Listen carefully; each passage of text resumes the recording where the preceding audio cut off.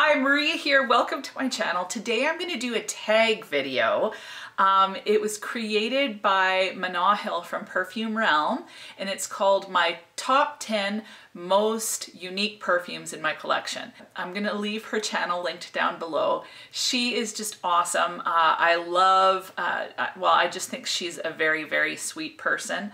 In fact, she was one of the ones when I first started into the fragrance community that reached out to me and was so helpful and welcoming. And so I, especially on Instagram, because I had no clue how to work Instagram. And so I kept on texting her questions and she kept on telling me how to do stuff. So I just really appreciate Manahil, and I also just love her content. So I'm going to leave her YouTube channel, but also her Instagram, because she has a very beautiful way of describing perfumes that I've not actually seen anywhere else. So I really appreciate her take on fragrances, and she has an extremely beautiful, almost poetic way of describing perfumes.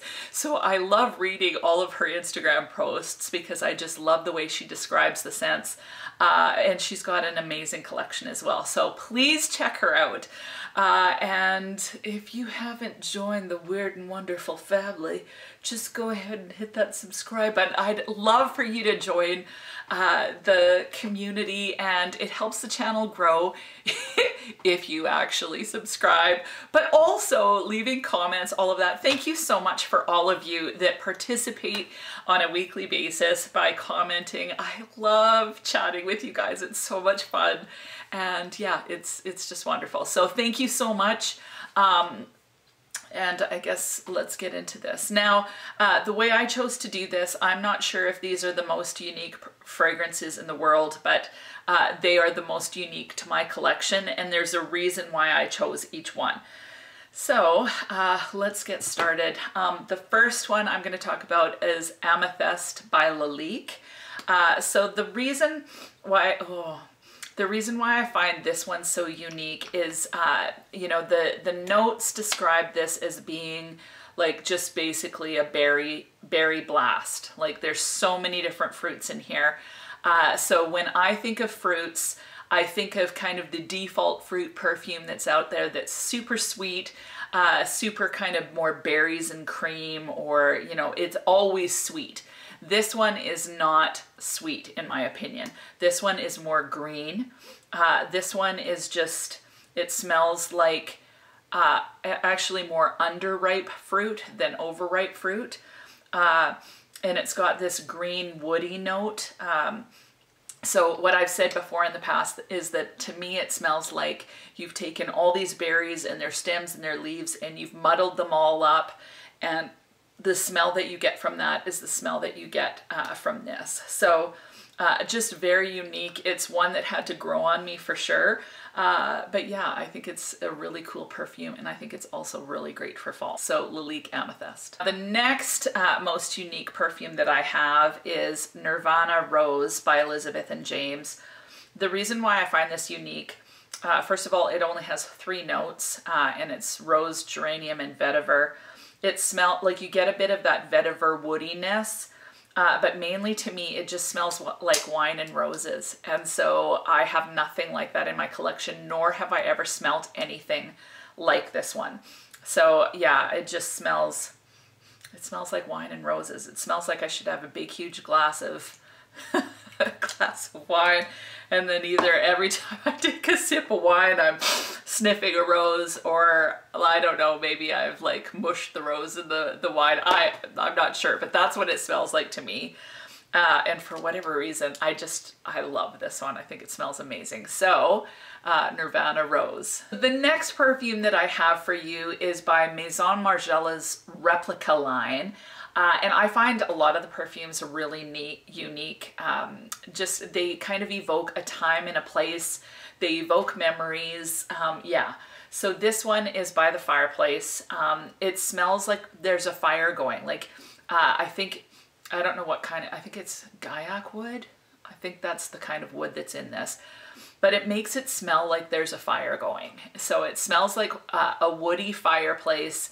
You're smelling a little bit of that smoke, but then you get like a little bit of the warmth of a chestnut with marshmallow mixed in. And this dries down so beautifully. And literally, I have never smelled anything like this because it really does smell like there's a fire going and you're roasting marshmallows and shoving them in your mouth. I've talked about it a million times. It's just super warm and comforting. It smells kind of like Christmas.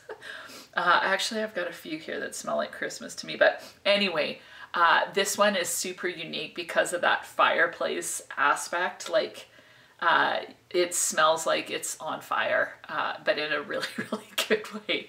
So yeah, By the Fireplace, amazing, amazing perfume. The next most unique perfume I have for you is new to my collection, and it's Versace. I'm having a hard time speaking today. Is Versace Crystal Noir. Now, the reason why I find this one unique is because it smells somehow cold. So I describe this as aloof, and I don't have anything else like this in my collection as far as smelling kind of cold and aloof. That's the only way I can describe this. So one of my wonderful subscribers put the whole list of notes that's on the Versace site, which is completely different than the Fragrantica notes for this perfume. But what I smell, I'll leave the notes, I'll put the notes somewhere up here because they're way different than what people seem to think. And honestly, what I smell from this doesn't smell like, I don't get any of the notes that are actually in here. What I get is black pepper. That's mainly what I get. Black pepper, and honestly, I get a little bit of coffee in this, even though neither of, holy moly, am I ever having a hard time? Even though these notes aren't in this perfume, what I notice the most is black pepper, a little bit of coffee, and then sandalwood, which is in this perfume. But what it creates is kind of a colder smelling perfume, and I don't have anything that I would call cold other than this one. To me, this one smells aloof. It smells like just kind of a nasty, mean woman. Nasty, mean, beautiful woman. I said that before, and I stand by that. To me, this smells like a leather jacket, high-heeled boots, dark, long, hair, who has kind of a contemptuous look on her face, and she smells fabulous. She smells cold because she kind of is cold, but intoxicating at the same time. That's this perfume. And yeah, I don't have anything that's cold like this. I don't even know why. I don't know if it's the pepper that makes it cold, but to me it just smells cold. It doesn't smell warm spicy, it smells cold spicy. The next perfume that I have to share with you is also new to my collection, and it is Lalique Le Parfum. I cannot get over how heavy this bottle is. It's quite fabulous. Anyway, this one to me is unique because of the bay leaf note. So it would be like your normal vanilla scent, except it's got bay leaf thrown in. And it kind of, like between this one, this having black pepper and this having fire and chestnutty, it smells like a Thanksgiving feast to me. Like, I think I could wear all three of them and be really happy. Like, I can smell them in the air right now, and my mouth is watering because it smells a little bit like stuffing and pie all at the same time. Anyway, this one, it's really different. Like, it's just not typical with that bay leaf note. Yeah, I don't know how else to describe it. Just the bay leaf gives it a bit of a woody, spicier depth. Like it's different than anything that I have or have smelt. I don't know if Lalique is known for doing more unique scents, but to me, both of these are very different than anything I've smelt anywhere else. And all of a sudden, I'm wondering how these two would smell together. Let's see.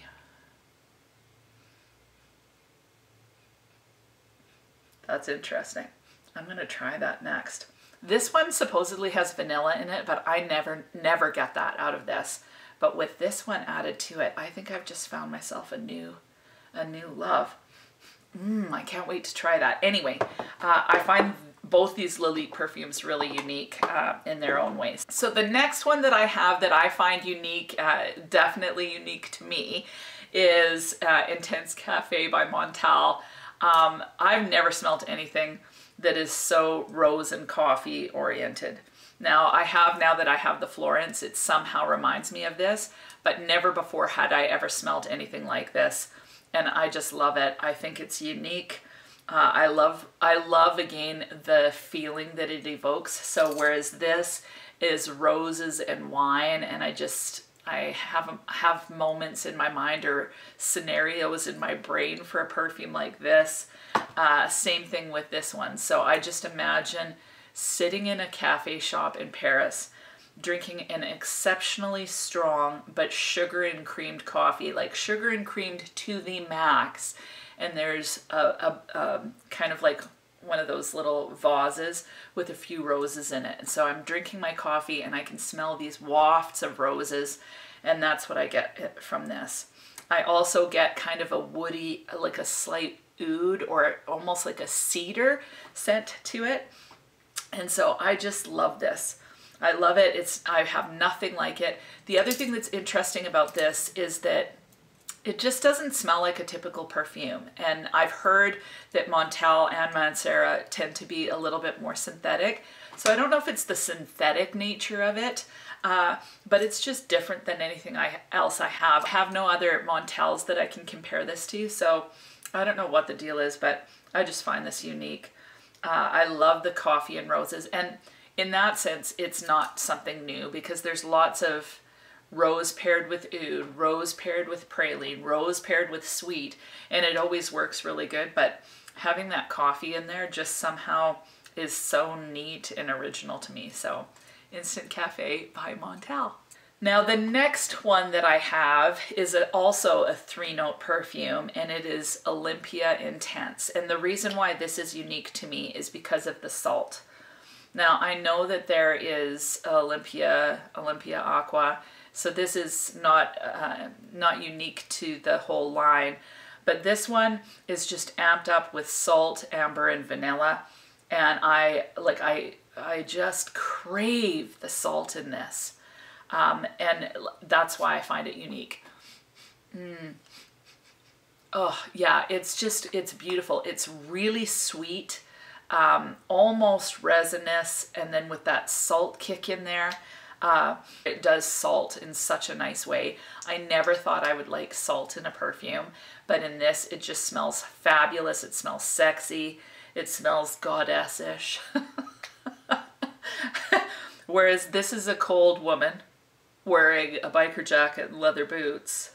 And by the way, she's not riding on the back of a bike. No way. This woman rides her own bike, and it's a fabulous Harley. There's no way she would get on the back of a bike. She rides her own. And if she's not riding her own bike, she's riding a sports car, and I think it's yellow, but I'm not sure. So this woman, she is regal, she's gorgeous, she's a goddess, she's coming up out of the ocean as some sort of sea queen. Her hair's all slicked back, but it smells like she's been warming up in the sun for quite a while with the salt of the ocean on her skin, and that's what this smells like to me, with vanilla, with vanilla thrown in. How is it that people actually get out of a pool or any sort of a water looking beautiful? Like, you always see it in TV shows and magazines where these women, they just, you know, they step out and they, like Bo Derek, you know, or whoever, they always look amazing. Like, how is that possible? Because I look like a drowned rat when I come out of the water. Like, my lips half the time are purple. My hair is like doing this. You want to talk unique? This is unique. I look crazy coming out of the water. It's just, why? It's just not fair. Anyway, this is a beautiful perfume, and because of that salt note, definitely unique. The next perfume that I have, I just have a decant of it, and it's Tobacco Vanille by Tom Ford. Now this one, honestly, this is one of my favorite perfumes. I just love it. I love the tobacco in this, and I love, it's got dried fruit in it. And what it smells like is a boozy tobacco vanilla to me. And this is the only perfume that I've smelt like this, where it captures that sweeter tobacco. I just think it's so gorgeous. I've never smelt anything like it. I've smelt things that try to smell like this, but never quite succeed. So I just love this one. I love that tobacco note. It just makes me feel like, so again, to me, unique perfumes are going to evoke some sort of time and place, memory, that sort of thing. And to me, I just imagine myself going into an Irish pub, and there are, like, I can imagine myself wearing kind of like a plaid cloak. Plaid cloak. I've got leather, I'd say forest green boots, but maybe brown boots. But anyway, some sort of riding boot. Yeah, let's go with a riding boot. So I imagine myself going into an Irish pub with riding boots on and this plaid cloak, and I walk in and there's music playing, Irish music, there's some liquor obviously, and you can smell the pipe tobacco from guys smoking. Maybe girls are smoking it too, but you can smell this pipe tobacco smell, and you got the music going and the chatter. Somehow that's what this reminds me of. Smoking, pipe smoke. Oh, I love it with that a little bit of booze in there. So I love this. It makes me feel really wistful and warm when I wear this. So tobacco vanille, love it. Unique, very unique. I have 2 more perfumes to share with you guys, and the first one is Casimir by Chopard. And I've talked about this one a lot, so I'm not going to belabor it, but this one is just so, every time I smell this, yeah, it just, I love that apricot smell. It's fairly simple. I guess it's got quite a lot of notes.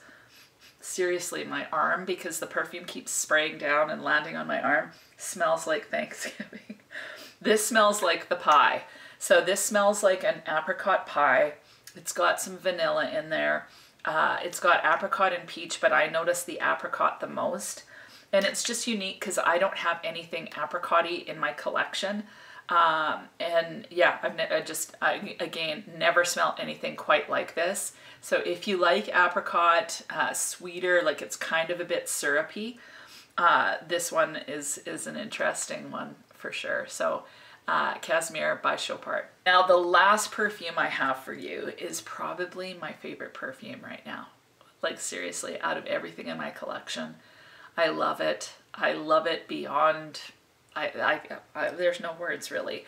And it is Alien Essence Absolue. I wore this one last night.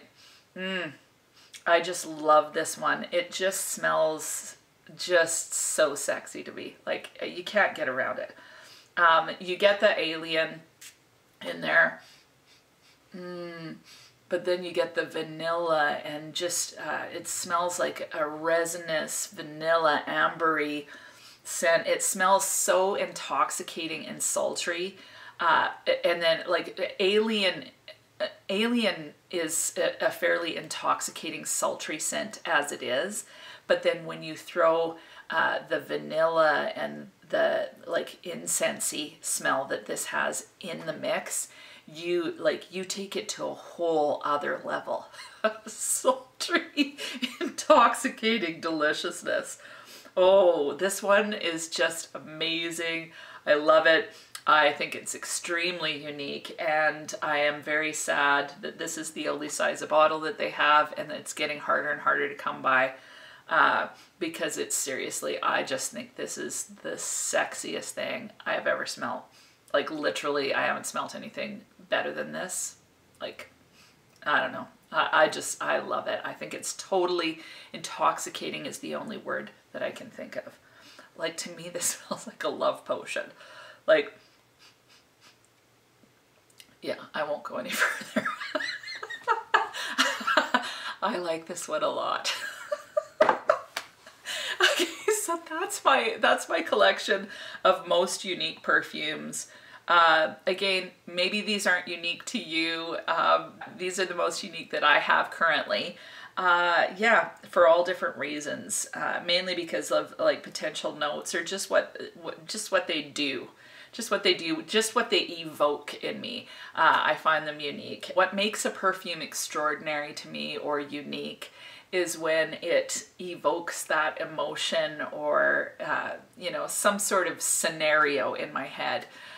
Then a perfume has done something special, and it's beyond just the artistry of the smell. It takes it into some other realm of funness for me that I just really love. So Manahil from Perfume Realm, again, please check out her channel. She's just a very wonderful person and has fantastic insight on perfume. She's got a great nose.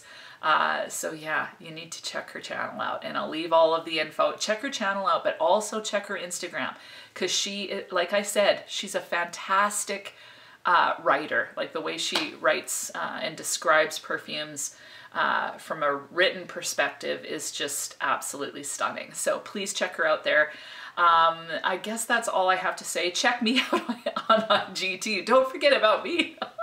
No, check me out too. I'll leave all the information down below, as well as all these perfumes down below. And what is your most unique perfume? What is the one that just evokes that sense of awe in you or puts you in a mood? Or, you know, what would you say is your most unique perfume? I'd love to hear about it. Comment down below. And that's it for today. So thank you so much for watching, and we'll talk to you soon.